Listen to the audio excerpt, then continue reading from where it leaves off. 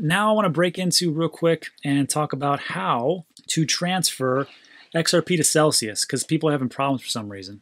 I mean, it does happen. Everybody's different. So let's just go over that real quick. Okay, so first thing, you want to open up Ledger Live. Okay, this is my Ledger Live. I'm going to type in my password. This is one of my ledgers, and I've got 5% of XRP on here. Okay, so let's move some XRP over to Celsius. How do I do that? Well, I want to click on send. I don't want to do Bitcoin. I want to do XRP. And it's going to ask me for a recipient address. So that's where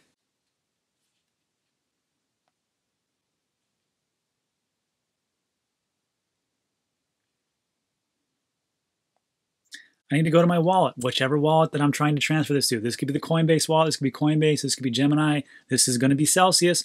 You just open that up. So I'm going to open up Celsius, and I'm going to open up the XRP portion of Celsius. I'm going to click on transfer in the top left-hand corner. It's going to tell me, don't transfer anything but XRP. Got it. Continue. Destination tag is required, so you got to know this. Sending any of the digital assets to this specific address or using a third-party blockchain result in permaless. So you have to have a destination tag. I'll explain that in a second. So you're going to click on I understand, and it's going to give you two things. And this is the only thing, this is the only difference between the XRP and everything else pretty much, is that there's a destination tag, which is on the top right here. And underneath that is the actual QR code. So we need both. So what it's asking for right here is both recipient address, and I'm going to copy this, and I'm going to paste it in here. And I'm going to make sure that's the right one, RDCEZ, that's it.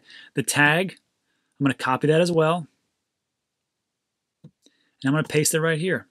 292 blah, blah, blah, right? I'm going to click on continue. And the amount, I want to send, let's just send 100 XRP. Ooh, that's a lot. Let's just do 50.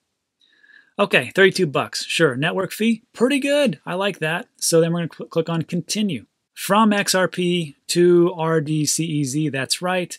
Fees, total debit, great. Click on continue. Now it's going to say, look, you have to go to your device, your Nano Ledger. I'm going to put in my PIN code because I need to do that first. 12345. Just kidding, that's not what it is. It's going to say open app, XRP, which I will open that app. And it's going to say loading. Because what does your Nano Ledger do? It just allows you to spend or send your crypto. Crypto doesn't live here. It just is available so you can actually sign the transaction so you can send your cryptocurrency. All right, transaction type, payment, amount, and you're going to go through left to right. You're going to click on the right button. Amount, 1 of 3, blah, blah, blah. Account, 2 of 3. It's going to go through this whole thing. Account, 3 of 3. You're going to keep clicking to the right. It says to click 2 buttons right there, but you have to keep clicking the right first until it says destination tag, amount, fee, all that stuff. And then you're going to do it again. It's like you got to keep scrolling till you click the right button until it says there's 2 options, sign transaction or reject. When you see that check mark where it says sign transaction, you're going to press both buttons. It's going to sign it, and off it goes. Huh. And if this kind of error message comes up, no big deal. You're going to do it again. Ledger's not 100% perfect. Something may have gone wrong internally. No big deal. Do the same steps again, and we'll click on both buttons to confirm the transaction.